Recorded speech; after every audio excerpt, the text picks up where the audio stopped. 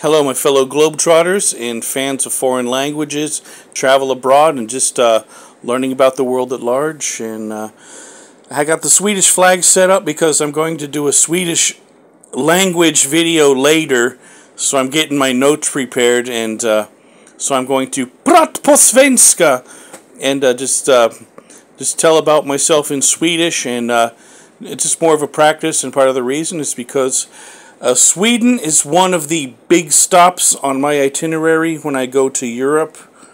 And I'm going to be flying from, after Finland and Estonia.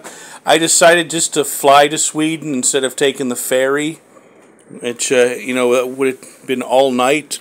But it's like, why not just go direct to Sweden and fly? And so I'm going to go out in this town and get some souvenirs like the Della Hest. That's the traditional painted, usually red horse, and I'm going to meet up with some friends, and I'm going to see how much Swedish I can still speak, or how much Swedish do I really know. And I've always been trying to practice with multimedia, and I have friends in Europe. Their kids, their daughters want to learn Spanish, so I got a couple more of these. I have another stack that I have pre-packed in my suitcase, but I happen to find these, and the kids will love it.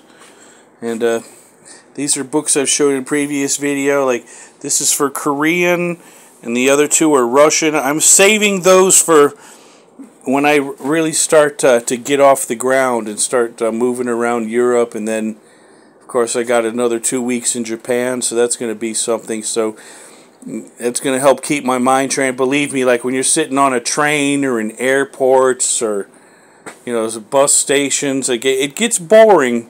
So these definitely help fill the time.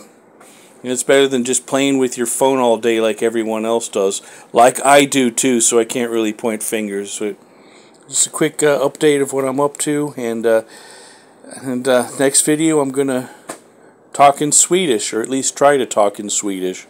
Thanks for watching.